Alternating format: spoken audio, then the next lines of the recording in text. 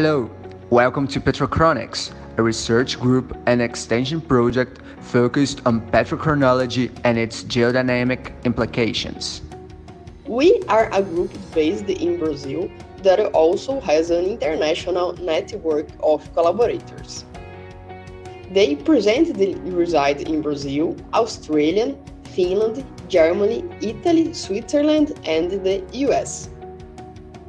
Petrochronology involves several areas of the geological knowledge. We seek to disseminate it in a judicious yet clear and accessible manner.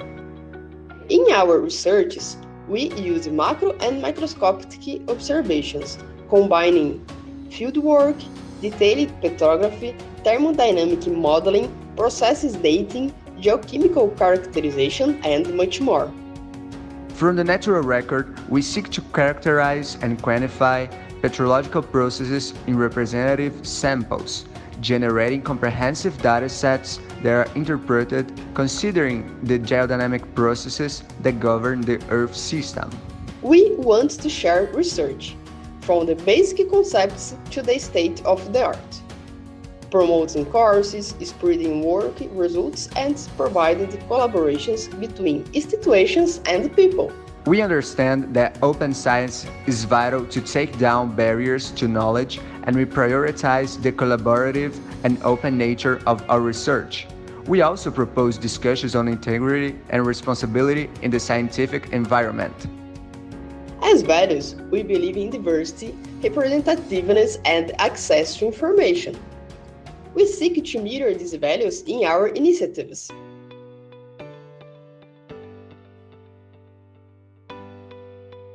On the YouTube channel, we promote the PTt-talk series, which are presentations on methodologies and advances in cutting-edge research with petrochronology.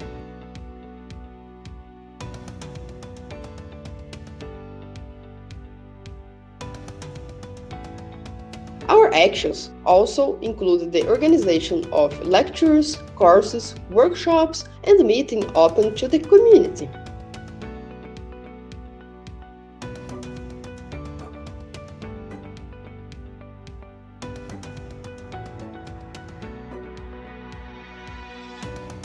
On Instagram and Twitter, we share, on Tuesdays, photos of outcrops and rocks in the field, illustrating geodynamic processes. And, on Thursdays, photos of thin sections with microscopic features with interesting minerals and textures, reflecting different reactions and petrological processes. So, if you work with petrochronology or are interested in related topics, be sure to follow us and get in touch. We want our community to grow even more. See you!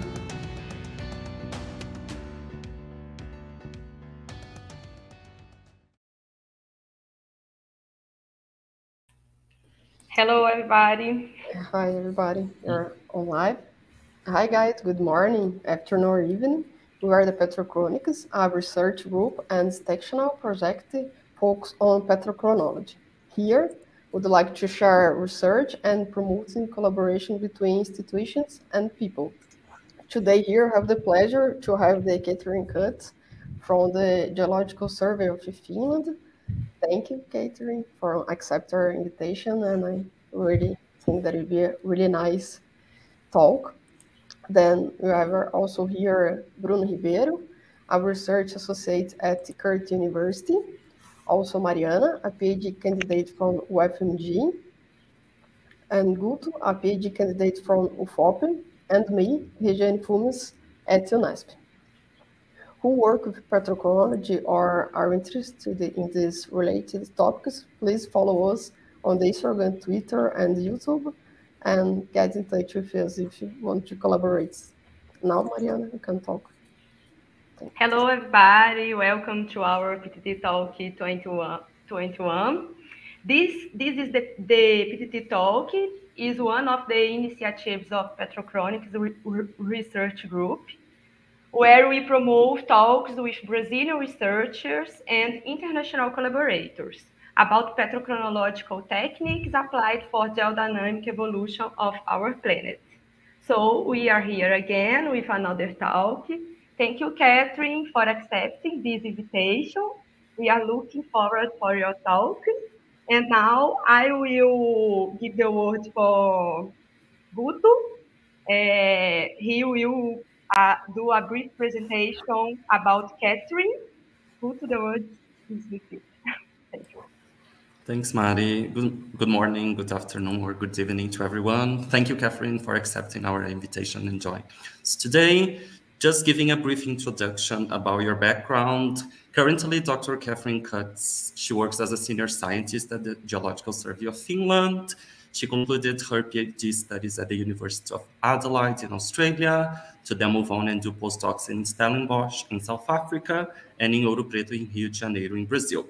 Her research interests include petrochronology, polymetamorphism, and Paleoproterozoic to Archean tectonics, especially aiming at the understanding of evolutionary aspects and the correlation between terrains.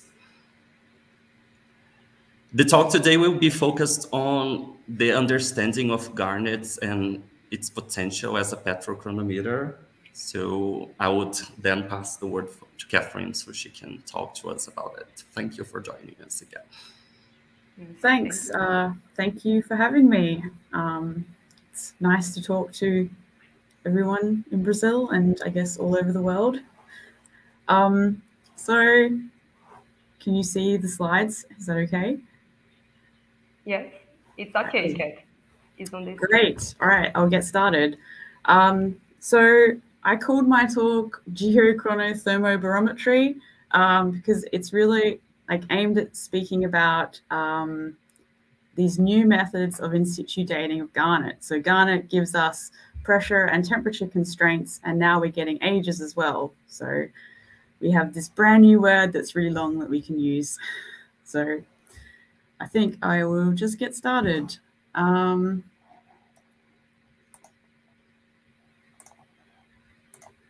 right, so I thought I would begin with an outline of what I'm going to discuss today. So first of all, why we would want to date garnet, and then I will talk about the uranium-lead dating of garnet and give some examples, and then I will discuss lutetium-hafnium dating and how this works and some examples of this as well. Yeah, so why would we want to date garnet? So obviously garnet is awesome. It occurs in most metamorphic rocks across a wide variety of compositions and in PT space. The garnet composition additionally indicates the PT evolution or the peak conditions that the sample has experienced. So you get lots of information from garnet. So garnet has been dated since the 1980s, so using these dissolution and column separation methods. So this was quite a long process. It takes several weeks to do this, and if you make any kind of small mistake, it's not going to work. So you've kind of lost all your weeks and your garnet as well, because you have to crush them up and dissolve them in acids. So yeah, it's a bit painful. Although if it's done very well, you get extremely precise ages. So there is some advantages there. But now we can do in situ dating of garnet. So that's what I'm talking about today. All right, so first I will discuss uranium-lead dating. So this works pretty similar to uranium-lead dating of zircon and monazite. So you can even use the same machine. So we've done it with this sector field ICP-MS, which is hosted at GTK in Finland. And I guess also why how it works as well would be using multiple minerals for geochron gives you insights into different processes and the rates of these processes. So yeah, getting the most information from your rock is, I guess, the goal here. And this uranium-lead method in garnet has been shown to work well in garnets related to mineralization, so skarns, and also high calcium garnets tend to have enough uranium. So one of the drawbacks here is that if your garnet doesn't have enough uranium, it's not going to work with this method. But that's why we have lutetium hafnium as well. So it's good to have more than one. Okay, so the first papers that came out using this method are pretty recent. So the first is 2017, which is this one on the left. So this was aimed at dating Groschiller andradite garnet. So this is the garnets that tend to be associated with skarns or mineralization. However, it has also been used for dating regional metamorphic garnets. An example is this paper on the right, which was out in 2020. So yeah, it's kind of fairly simple, uses the same equipment most labs already have, and there are some garnet standards available.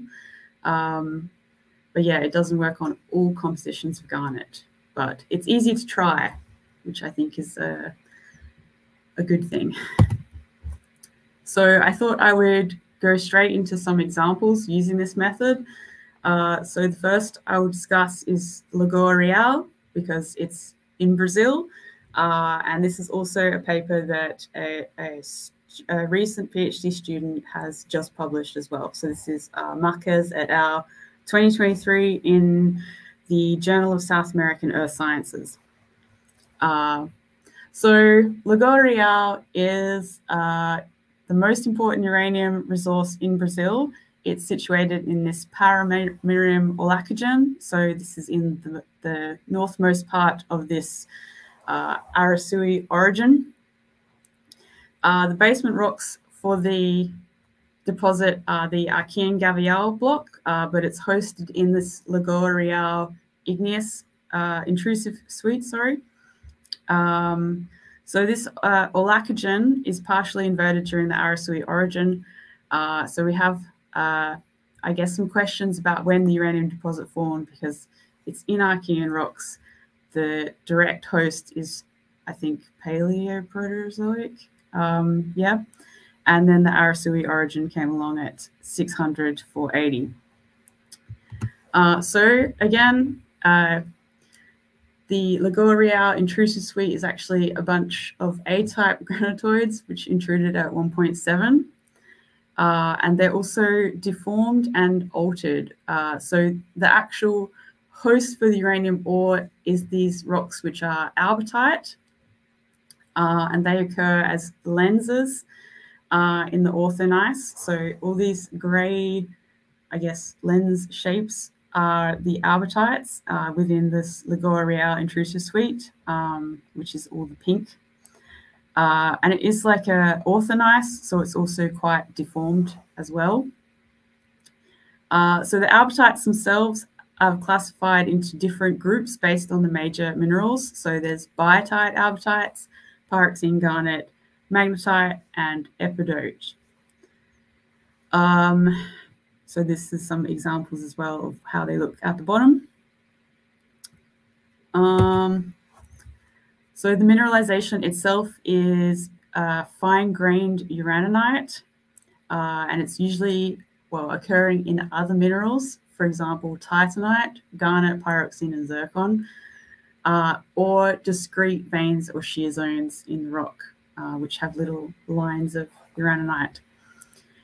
So this is an example on the right of a large titanite grain, which hosts disseminated uraninite. And there's also some zircon in there, which is this pale gray. So you can see, if you look really closely, the zircons themselves also have uraninite inside. So the reason that this is so hard to date is that most of the zircons give the age of the Lagoa Real intrusive suite, so 1.74. And then many of the other zircons have this uraninite contamination, so they end up producing mixed ages. And most of these zircons that are associated with the uraninite are hydrothermal, which causes issues when you try to date them. They're not happy. And the same problem with the titanite as well. It has lots of uraninite inclusions, so dating it is a problem. So what we did instead is we looked at garnet and titanite, which was associated with metasomatism, but not uraninite bearing. So the metasomatism is clearly related to the uranium deposit. So if we get the age of the metasomatism, we should get the age of the uranium. So our garnet gives ages of 545, and the titanite produced an age of 520. Okay, so what does this mean? So this age is actually corresponding to the end of the Arasui origin. So it's been proposed that there's a huge post-orogenic fluid flow event, which is kind of related to the extensional collapse of the Arasui origin. So there's ages throughout the Arasui origin which are kind of late. So this 520 through to 495. So we think that Lagoa Real possibly has some sort of relation with this because it's slightly older, but yeah, I think this big fluid flow event is perhaps also responsible for the uranium mobilization. Yeah, and if you look at other uranium deposits, these late fluids seem to be quite important, perhaps in, I guess, maybe concentrating the uranium as well, because the same is observed in Olympic Dam. So they've actually dated uraninite, and the Olympic Dam deposit, I think, is 1590, and they found uraninite ages that are of like 530 and 470. So they think that this is kind of perhaps upgrading of the uranium deposit by like late fluids.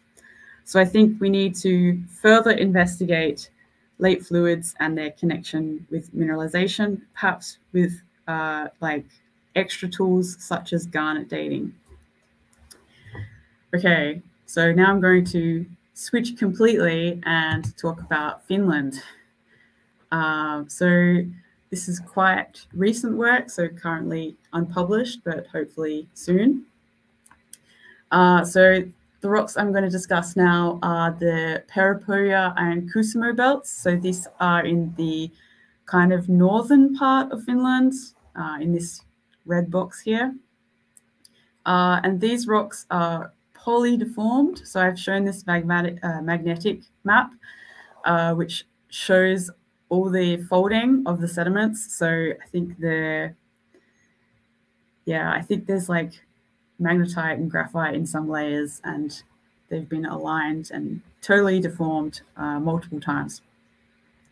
So what I want to do here is to understand the relationship and the timing of this metamorphism and deformation. So to do this, I've looked at 3 samples from Parapoja, so 2 in the north part and 1 in the south, and 2 samples from the Kuusamo belt. So these rocks, so in Parapoja, the rocks in the north are fairly high grade, like granulites, but they kind of preserve 2 metamorphic textures. So there seems to be some kind of early garnet kyanite, potentially staurolite, because we see kind of small relics of staurolite in some places. And this is overprinted by garnet, cordierite, sillimanite plagioclase. So we see these textures of these very obvious blades, which really look like kyanite, but if you check them, the thin sections, they've been completely replaced by sillimanite, so it's just recrystallized in place. And they all have these little coronas of cordierite, so they're actually very impressive looking, and it's very obvious we have these 2 overprinting events. So I've done some PT modeling, and our early event is kind of moderate pressures, like up to 10 kilobars and 700 degrees, whereas this overprinting event is much lower pressure, maybe like 4 kilobars, and perhaps also 700 degrees, or perhaps a bit warmer. So I've dated this sample in particular with monazite, and it gives an age of 1880. So I looked at a second sample from the north of Parapoya, and this one I think didn't have that much monazite. So instead we dated apatite, and it gave an age of 1790. So it's like 100 million years younger, the apatite. And this rock has like exactly the same textures as the other one. And then in the south of Parapoya, the rocks are quite different, actually. We only see the Garnet cordierite event. We don't see any kind of earlier ages. I mean, earlier textures, sorry. So the monazite here is also different. It's 1790, so it's the same age as the apatite from the north samples. So perhaps this one only records the younger event. So in Kusumo, here we have kind of intermediate. So we have Garnet staurolite. So we get kind of intermediate pressures and temperatures. And here we have apatite and monazite again, which are young. So 1790. And I think monazite has a bit of variation depending on where it's located in the rock. So I think the ones in biotite are a bit older and the ones in staurolite are a bit younger. So for Kusumo, there was some monazite which gave older ages, and also the Garnet here is 1890 as well. Yeah, so to summarize everything, in the north of Parapoya, we have monazite that's 1890, apatite that's 1790, and Garnet, which gives 1860 ages. In the south of Parapoya, we have monazite that's 1790, but Garnet is still old here, so 1870. And in Kusumo, monazite and apatite are young, but Garnet is still old. So the old Garnet actually is preserved everywhere. But we have resetting of monazite in the south of Parapoya and in Kusumo, but not in the north. Okay, so the Specklefanian orogeny, which is what has affected these rocks, it has 5 deformation events, and it occurred between 1.9 and 1.77. So most of the metamorphic ages relate to either the D5 or the D3 events. So D3 is this 1880 and D5 is the 1790-ish. So the question really is, how do these 2 ages relate to the metamorphic evolution and what it means for ore formation, because there's a lot of mineral deposits in both Parapoya and Kusumo. So all the uranium-lead apatite ages were 1790. So obviously the 1790 event has got above 500.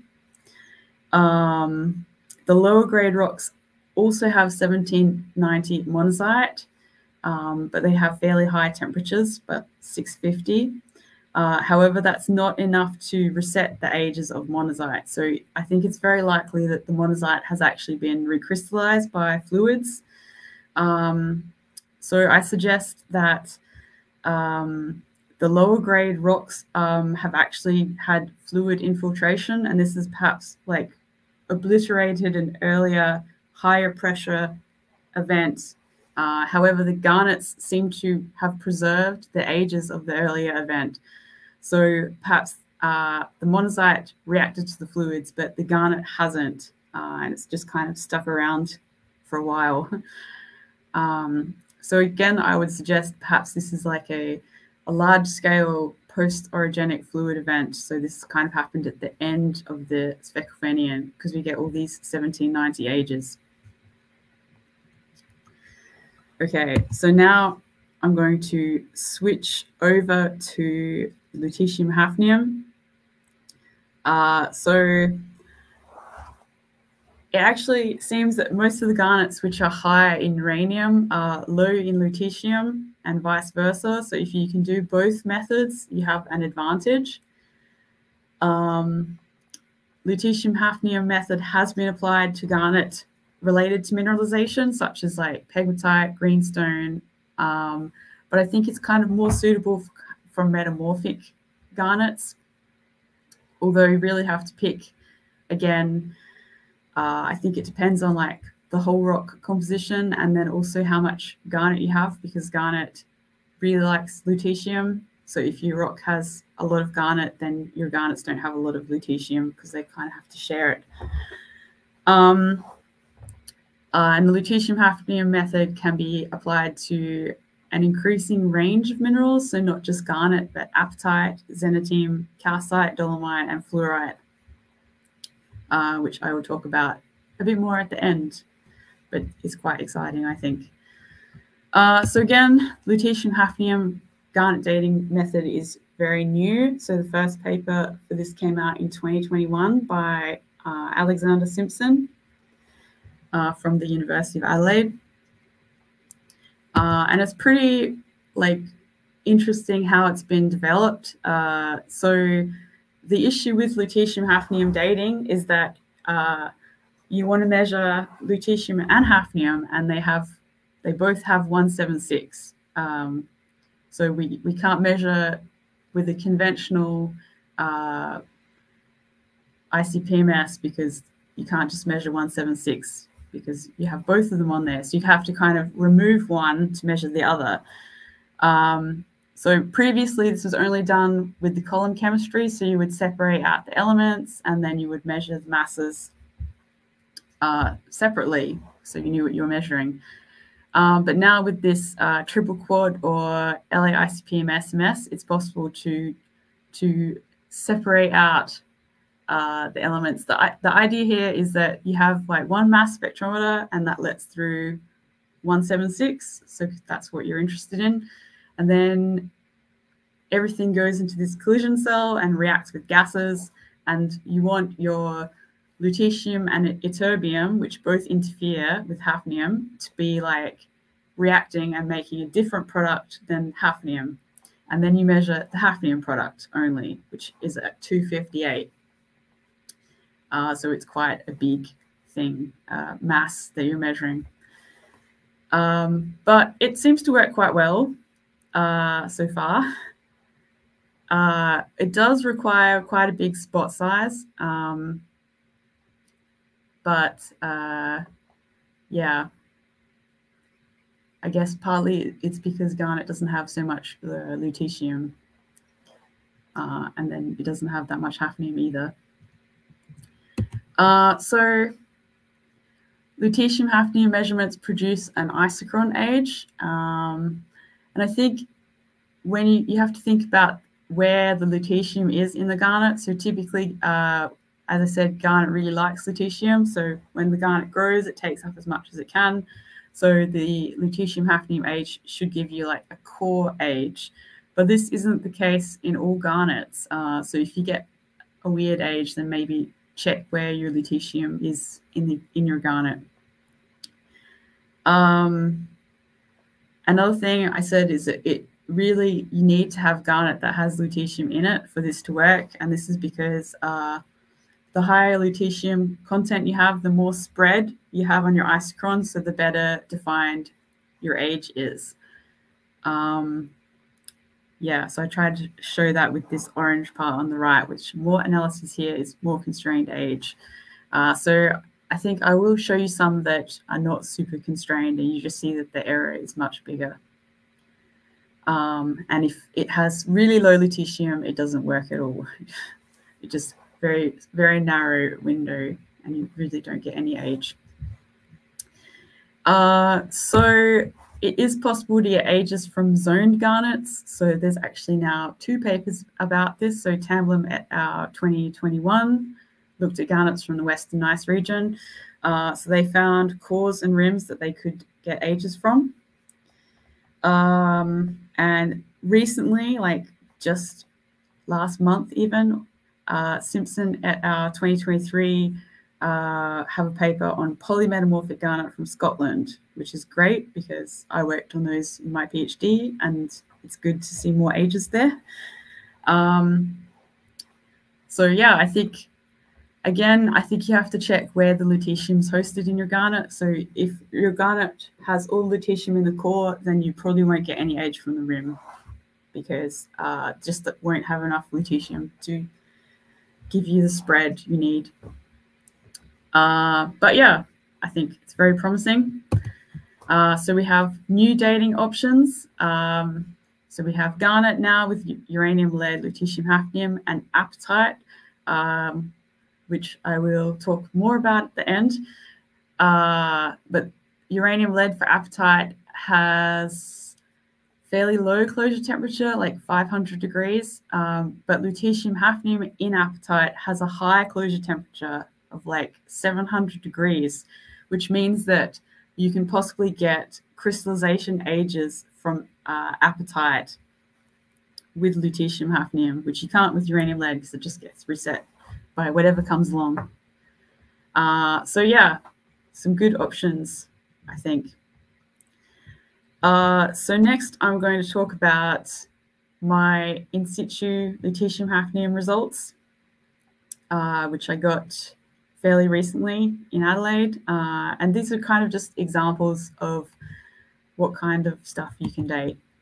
So we looked at some LCT pegmatites, which just happened to have garnet in from Finland. And these gave us an age of 1800. So you can see, actually, this is a good one. It doesn't have as much spread, so it only goes to 8 here, which means we have a bigger error. So it's 1800 plus or minus 55. So the only other age constraint from this area is a zircon pegmatite age, which is 1790. So it kind of is pretty consistent with that. And apparently many of these LCT pegmatites are garnet bearing. So this could be a really good way of getting ages from these, because some of the zircons are not very happy. So it's good to have another option. So I also looked at garnet from the Sotkamo silver mine. So this is actually hosted in an Archean greenstone belt in Finland. So all the zircon ages from this area are Archean. But the age we got from garnet, which is actually inside the deposit, was 1870. So something is going on here. Probably there's some sort of Svekofanian overprint and fluid mobilization in the Archean rocks, which wasn't recorded at all by zircon, but it has been recorded by the garnet. So that's actually a really interesting result. So finally, well, no, not finally, second to last, I looked at garnet from scandium deposit. So this is actually a garnet-bearing ferrodiorite. So at the moment, I think scandium is a very interesting element that people are after for various purposes.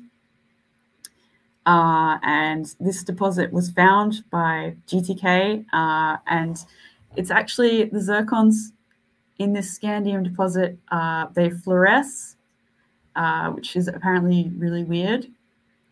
And they're also quite big. And the zircon age from here is, I think, 1860, they were dated at. The garnet age was 1824, and actually is quite well defined. So there's a bit of a difference there, which I'm not entirely sure the significance of at the moment.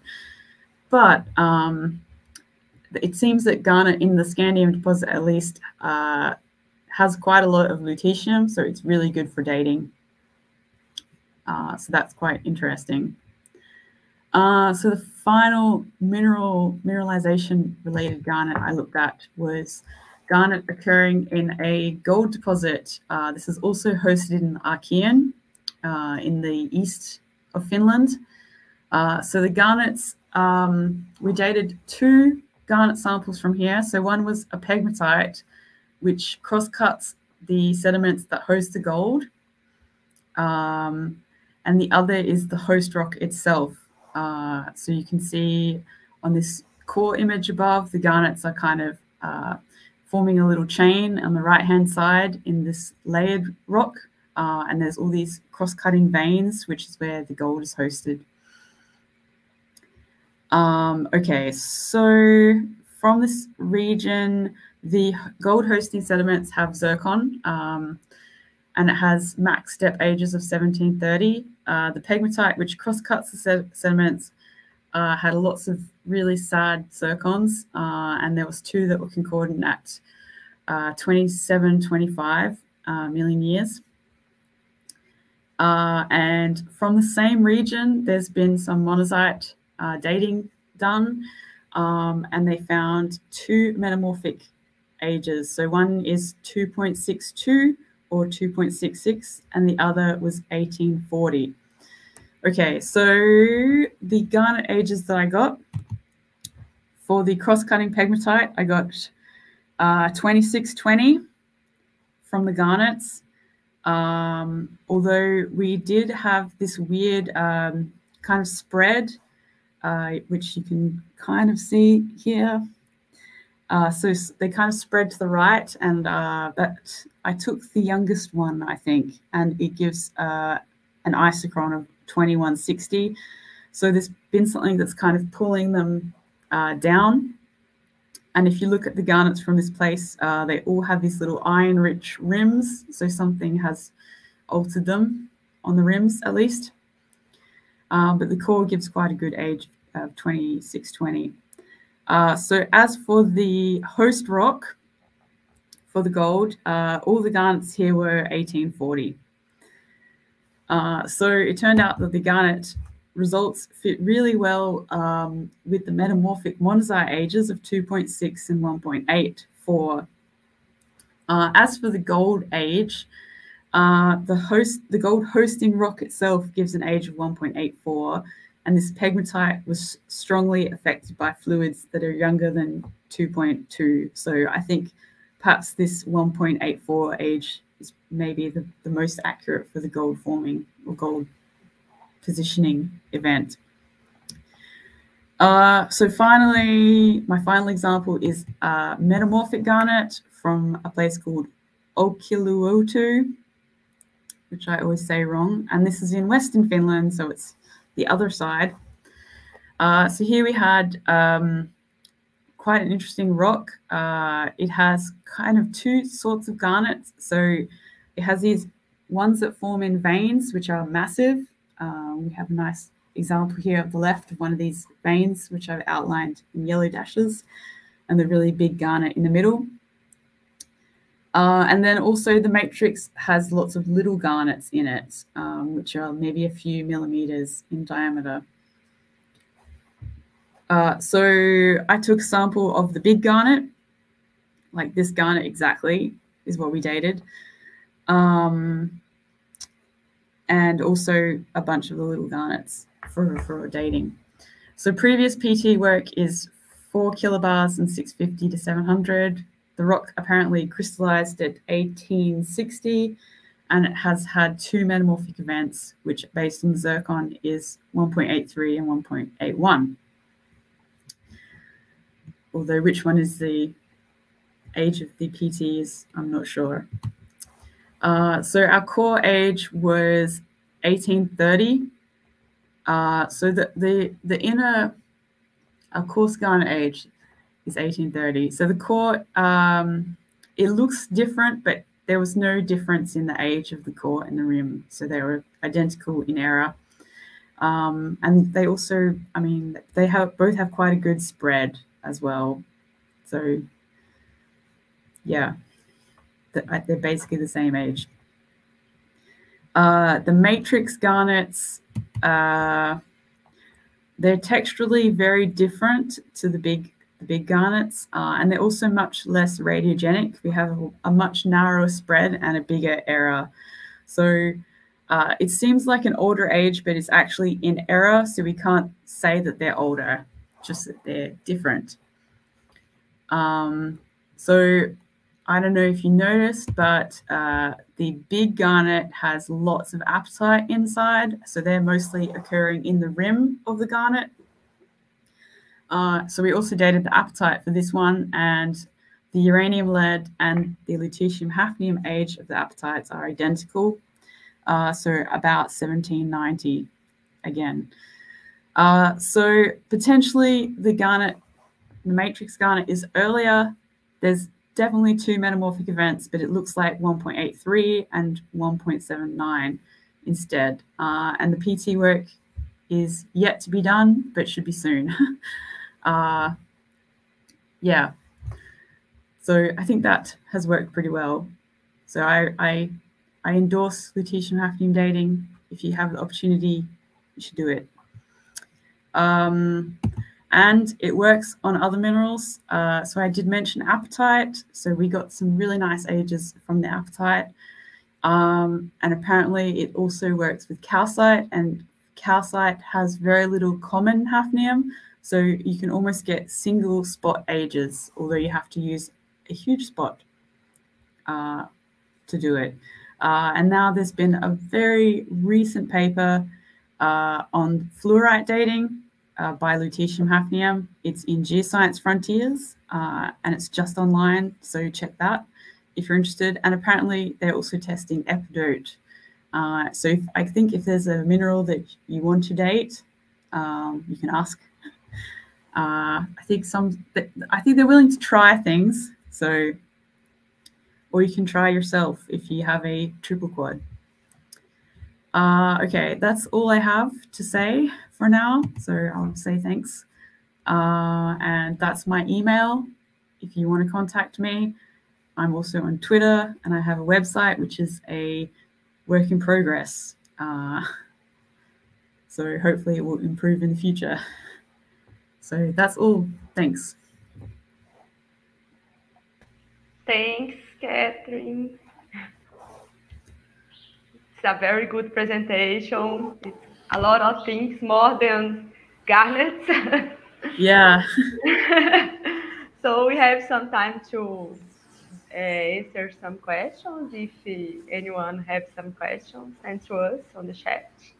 Good, I think you have someone. Yes? Yeah, I'm going to start. When talking about uranium lead, you mentioned there are difficulties sometimes of getting a good quantity of uranium to actually date it, especially if you're not working with the grossular androtite series of garnet.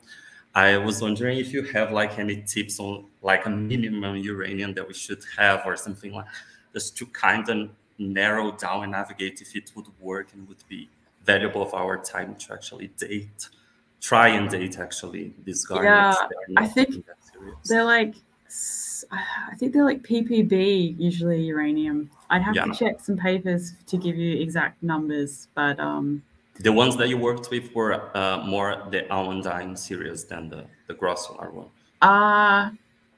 Actually, yeah, the ones we worked in Finland were almandine garnets, and there is a paper by Shanor as well, looking at Arasui rocks, and they also have almandine garnet, but it's like really low uranium. So you really just have to try and see if it's going to work. Yeah, we've tried in 3 samples and only one worked. So yeah, I tried a few as well. A few of my Brazilian rocks and nothing. They had nothing. So, but maybe it will work for lutetium hafnium. Yeah, it's the next steps that we're thinking of actually. Thanks.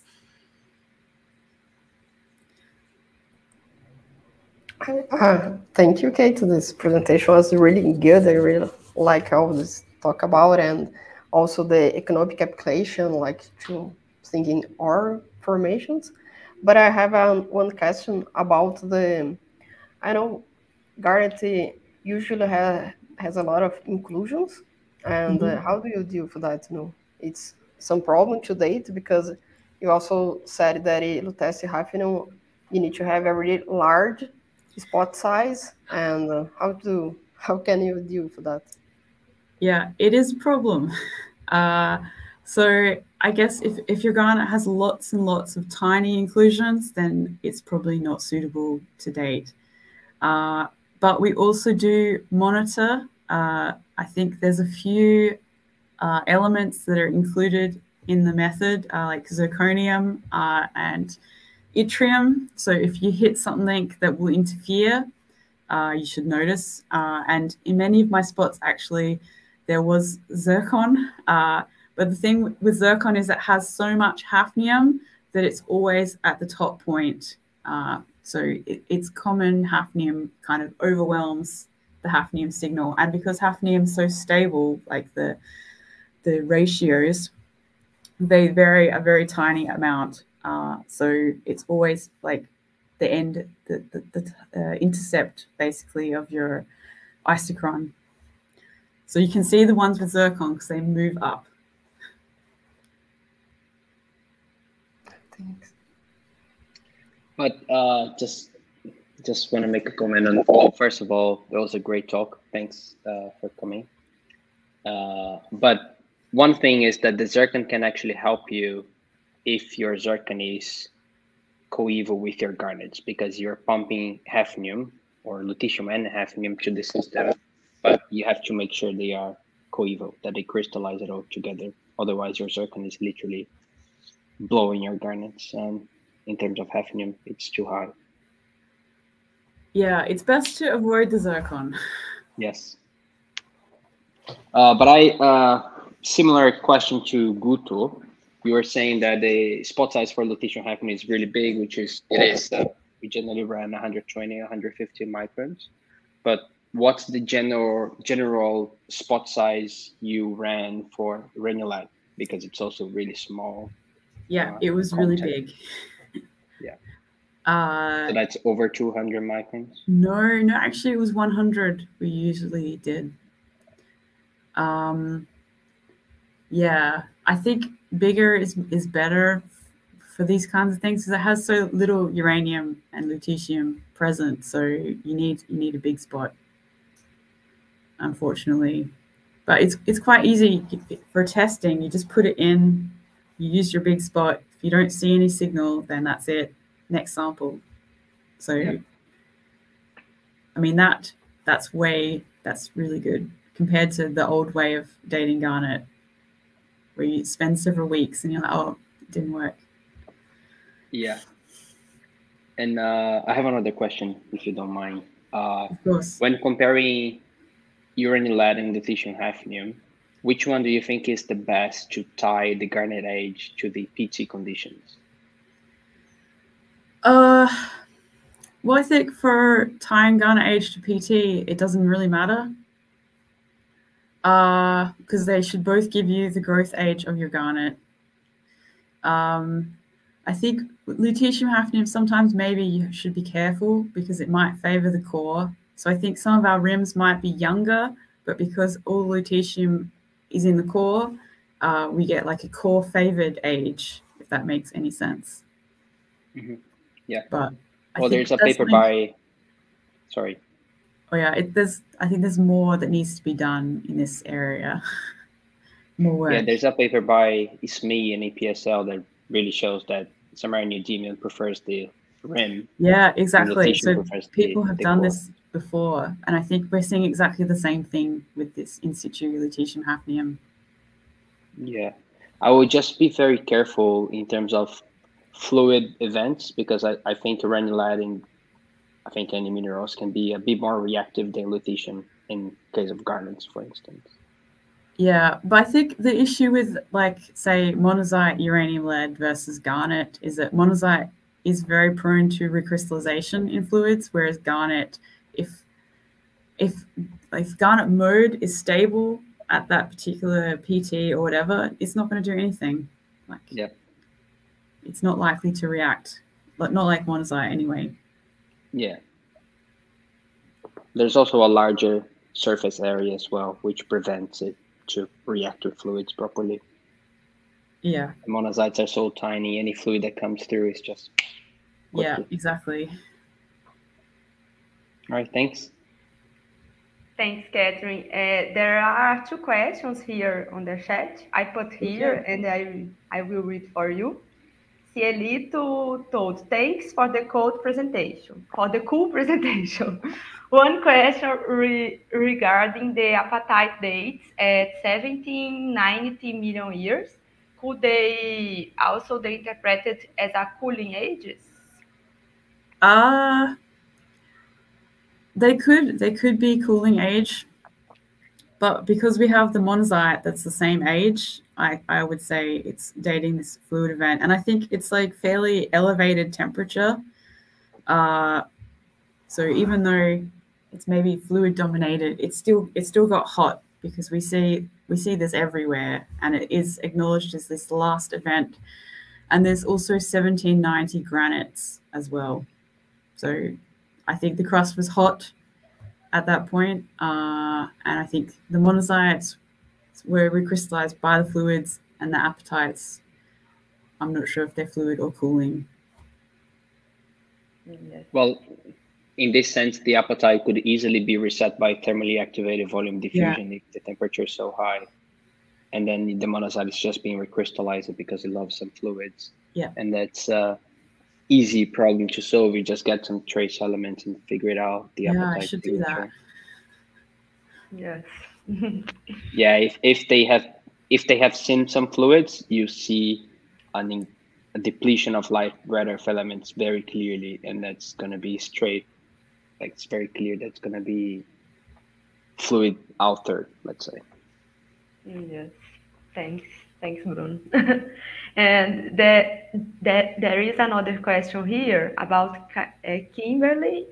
How thick a section would you need? These sections. Is this for garnet? I think for garnet, it's best to do it in a mount.